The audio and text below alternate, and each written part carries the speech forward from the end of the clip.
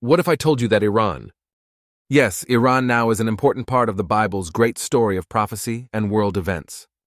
People frequently associate the Bible with Israel, Egypt, and Babylon. But what if I told you that Iran, known as Persia in biblical times, was more than simply another empire? It was a nation named in prophecy to determine the fate of God's chosen people. Iran's biblical Genesis tale is more fascinating than you might think. From Noah's lineage until Cyrus the Great's reign, the Iranians' history is intertwined with some of the most crucial events in biblical history. The truly surprising revelation is that God used Persia, a nation of pagan kings, to deliver Israel, rebuild the temple, and fulfill prophecies proclaimed centuries ago. In this video, we'll look at how the Bible explains the origins of the Iranian people, their ascent to prominence, and their crucial role in molding both the Old Testament and prophetic predictions for the future. Buckle up, because what you're about to hear will shift your perspective on Iran, not just as a modern-day nation, but as an important actor in God's unfolding plan for the entire world. To comprehend Iran's biblical roots, we must return to the account of Noah and his descendants.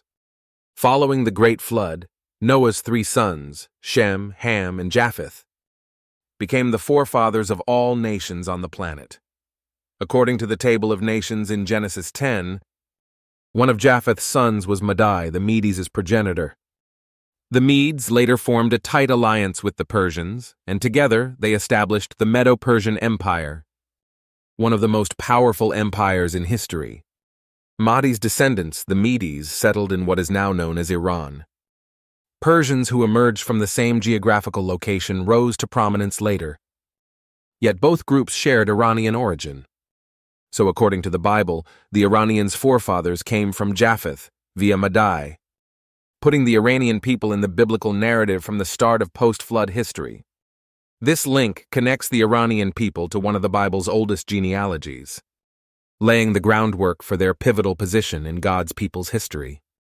Fast ahead several centuries, and we see the birth of Persia, a kingdom that will play an important role in the biblical story.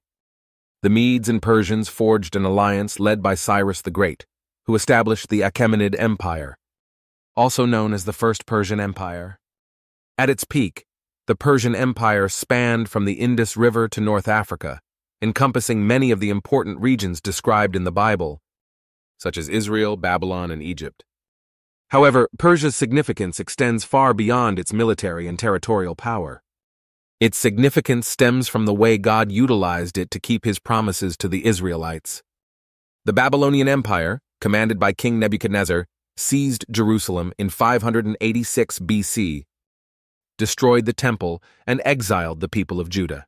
Jeremiah foretold that the Israelites would be held captive in Babylon for 70 years. Then came Cyrus the Great, a Persian ruler who defeated Babylon in 539 BC, and everything changed. The book of Ezra begins with Cyrus's order, freeing the Israelites to return to their land and rebuild the temple in Jerusalem. This occurrence is documented in Ezra 1:4, when Cyrus says that the Lord, the God of heaven, has given me all the kingdoms of the earth, and has appointed me to construct a temple for him in Jerusalem, Judah. Over a century ago, the prophet Isaiah described Cyrus, a pagan monarch, as the one who would carry out God's plan to redeem Israel. Isaiah 4428, Isaiah 45:1. In one of the most incredible episodes in biblical history, Persia, an outsider to God's covenant, became the instrument of God's rescue for his people. This was a watershed moment for Israel, emphasizing the importance of Persia in God's divine plan. One of the most striking aspects of Persia's biblical legacy is Cyrus the Great's role in Isaiah 4428. God refers to Cyrus by name more than 150 years before his birth, describing him as his shepherd who will carry out God's plans. In Isaiah 45, Cyrus is even referred to as God's anointed, a status normally reserved for Israelite kings. How can a foreign pagan ruler be referred to as God's anointed? The explanation lies in God's sovereignty and power to employ anybody, including those outside his covenant people, to carry out his will. Cyrus's decision to enable Jews to return, And rebuild the temple was more than just a political gesture. It was a prophetic fulfillment. The prophet Jeremiah predicted that the Babylonian captivity would continue 70 years. Jeremiah 25:11-12, Jeremiah 29:10, and Cyrus's ascent to power signaled the end of that period. The rebuilding of the temple in Jerusalem under Zerubbabel's direction, and with Cyrus's blessing, was a critical step toward Israel's restoration. God had used Persia not merely to destroy Babylon, Israel's oppressor, but also to facilitate Israel's national rebirth. This served as a reminder to Israel and the rest of the world that God's plan is far greater than any single empire, and that He can use even the most unlikely persons to carry it out. Persia's contribution to biblical history did not end with Cyrus and the rebuilding of the temple. The Book of Esther provides another stunning example of how God used Persia to safeguard His people. During the reign of King Xerxes I, also known as Ahasuerus in the Bible, Haman, a Persian court official, plotted to eliminate the Jews residing in the empire. Haman's hatred for Jews pushed him to trick the king into writing a decree that allowed for their annihilation. However, through God's providence, a young Jewish lady named Esther became queen of Persia. Encouraged by her uncle Mordecai, Esther approached the king and revealed her Jewish origins, appealing for her people's survival. Esther 414 recalls Mordecai's famous words to Esther, "Who knows but that you have come to your royal position for such a time as this?" Esther's involvement caused a significant reversal. When King Xerxes learned of Haman's duplicity, he ordered his execution, and a new decree was issued permitting Jews to defend themselves against their oppressors. This event, told in the Book of Esther, is commemorated annually during the Jewish festival of Purim, as a reminder of how God used Persia, namely Queen Esther, to save the Jewish people. The narrative of Esther is about divine providence and protection. Persia, despite being a foreign empire, once again served as a means of protection for God's people. God's hand was seen throughout the story, as the Persian Empire served as a background for the miraculous rescue of the Jews from extermination. This indicates how, despite not being part of the covenant people of Israel, Persia continued to play an important role in God's plan. Persia was more than just a passive observer. It actively participated in securing Israel's survival, a nation destined to produce the Messiah. The Bible does not merely discuss Persia's historical role. It also placed Persia in the center of prophetic prophecies concerning the future of world empires and God's ultimate plan for humanity. The book of Daniel provides one of the most powerful illustrations of this. Daniel, a Jewish prophet who lived during the Babylonian exile, worked in the courts of both the Babylonian and Persian empires. The book of Daniel has multiple visions that depict the rise and collapse of civilizations, including Persia. In Daniel 2, King Nebuchadnezzar of Babylon has a dream about a large statue constructed of several materials, each signifying a world dominion. The silver chest and arms of the statue represent the Medo-Persian Empire, which succeeded Babylon as the dominant power in the ancient world. Later, in Daniel 7, Daniel has a vision of 4 beasts representing 4 successive empires. The second beast, a bear raised up on one side, represents the Medo-Persian Empire, symbolizing its dual nature and the combined strength of the Medes and Persians. This empire was vast, and its expansion, particularly under Cyrus, would forever alter the course of history. Another significant vision involving Persia is found in Daniel 8, where the prophet sees a ram with 2 horns, one representing the Medes and the other the Persians, charging in all directions, conquering vast territories. However, the vision also includes a goat with a prominent horn, symbolizing Greece and its king, Alexander the Great, who would eventually conquer the Persian Empire. These visions place Persia at the heart of God's prophetic timeline, showing that the empire's rise and fall were not mere accidents of history but part of God's divine plan. Persia's time of influence was prophesied to give way to the rise, but it was during Persia's reign that God's people experienced deliverance and restoration, fulfilling the prophecies of Isaiah, Jeremiah, and Ezekiel. Though the Persian Empire fell to Alexander the Great in the 4th century BC, its influence continued to be felt during the time of the New Testament. By the time of Jesus' birth, the Persian Empire had been replaced by the Greek and later Roman empires.